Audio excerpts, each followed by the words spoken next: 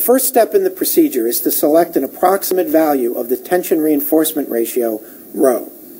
The ratio should be less than or equal to ρ sub t, but greater than or equal to the minimum reinforcement ratio prescribed in section 10.5.1. Prudent choice of the reinforcement ratio can also minimize deflection problems. Flexural members will usually be of sufficient size so that deflections will be within acceptable limits when the tension reinforcement ratio does not exceed approximately 1/2 of the maximum value permitted based on a net tensile strain of 0.004. A good starting point, therefore, is to take ρ equal to 1/2 ρ max. In step 2, the required BD squared for the factored bending moment, m sub u, is computed based on the reinforcement ratio that was assumed in step 1. The quantity BD squared can be determined from the strength equation using the nominal strength coefficient R sub n. This assumes a tension-controlled section with phi equal to 0.9. A note on determining beam dimensions from this equation is in order. Typically, beams will be part of a continuous floor and/or roof system. When determining the required section dimensions, the largest factored bending moment along the spans should be used in this equation. The beam dimensions determined from this maximum bending moment should then be used for all spans, which will result in economical formwork. The amount of flexural reinforcement can be varied along the span lengths based on the factored moments at these locations. This is the most economical way to design such members. The beam sizing equation can be simplified by making some assumptions for the material properties of the concrete and reinforcing steel. This table summarizes the nominal strength coefficient, R sub n, as a function of the concrete compressive strength, using 50% of the maximum reinforcement ratio and grade 60 reinforcement. Also given in the table is the quantity 12,000 times the factored moment, m sub u, divided by the design strength coefficient, phi R sub n. The 12,000 factor converts the units from foot kips to inch pounds. The quantity in the far right column of this table is the right-hand side of the equation that determines the required beam dimensions. Thus, for the given concrete strengths, the required BD squared can be determined by multiplying the maximum factored bending moment by the appropriate factor shown in the table, where m sub u has the units of foot kips. Other constants can easily be determined for other material strengths. Note that for one-way slabs, which are usually designed by using 1 foot wide design strips, this sizing equation can be simplified even further by dividing the constants in the second column of the table by 12. This results in an equation for the effective depth, d, of the slab. The third step in the procedure is to size the member so that the provided BD squared is greater than or equal to the required BD squared determined in step 2. It is clear that there are an infinite number of solutions for B and D based on the equation presented in step 2. In certain instances, architectural or other limits may restrict B or D to certain values. This narrows down the choices considerably. Without such restrictions, it is important to consider the deflection requirements of Section 9.5. According to Section 9.5.1, reinforced concrete members subjected to flexure must be designed to have adequate stiffness to limit deflections or other deformations that adversely affect strength or serviceability of a structure. These provisions are concerned with deflections or deformations that occur at service load levels. Two methods are given in Section 9.5 for controlling deflections.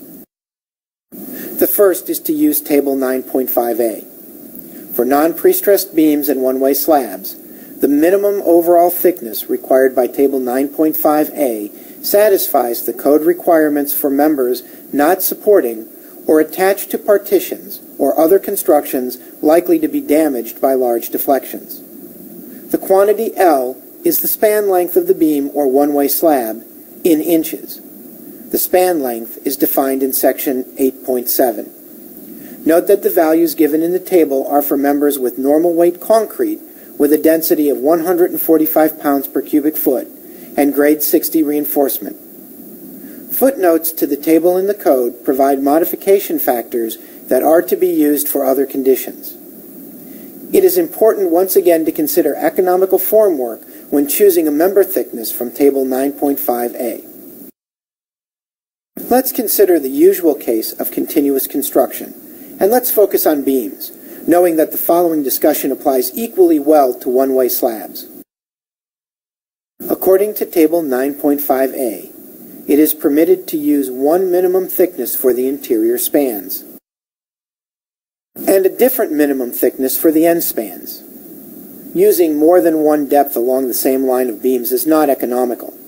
Thus, the minimum depth should be determined based on the column one end continuous, since this thickness will satisfy the deflection criteria for all spans.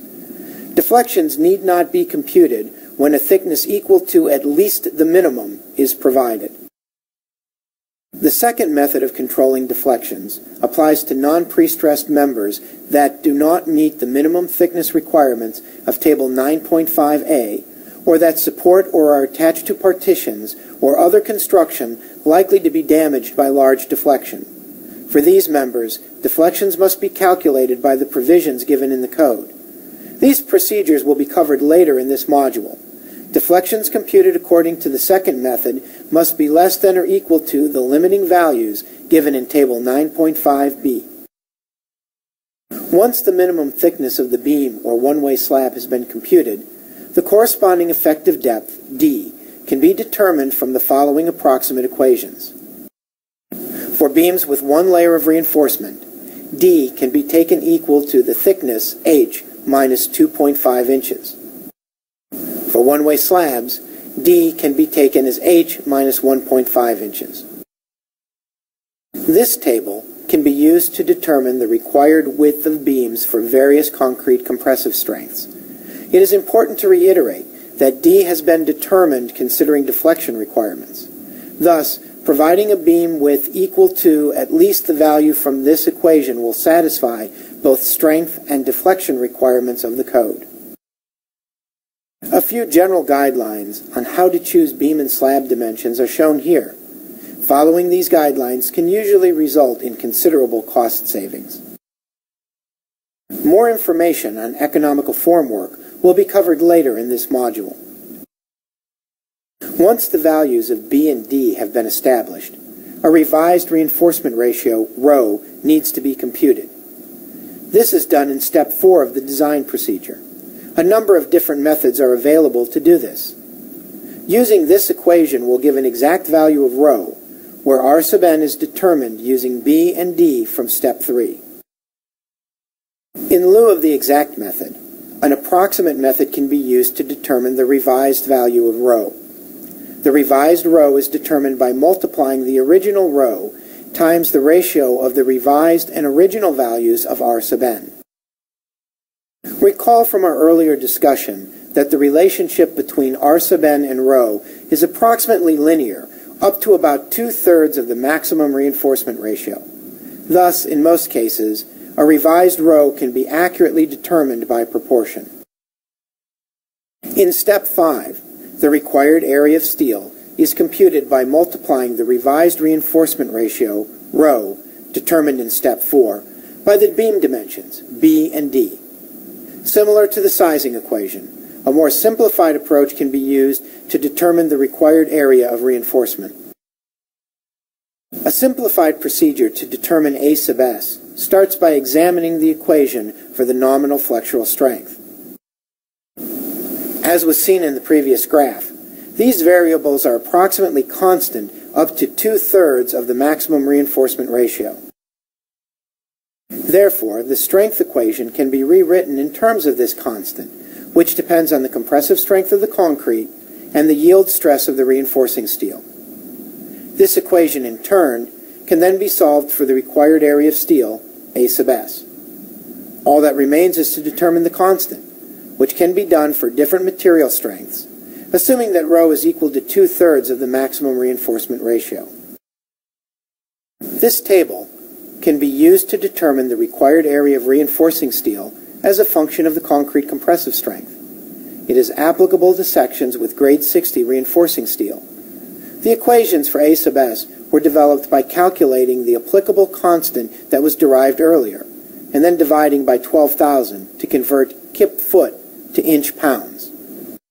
It is clear that for concrete compressive strengths that are commonly used in beams and slabs, the required area of steel can be determined by dividing the factored moment by the quantity 4D in all cases.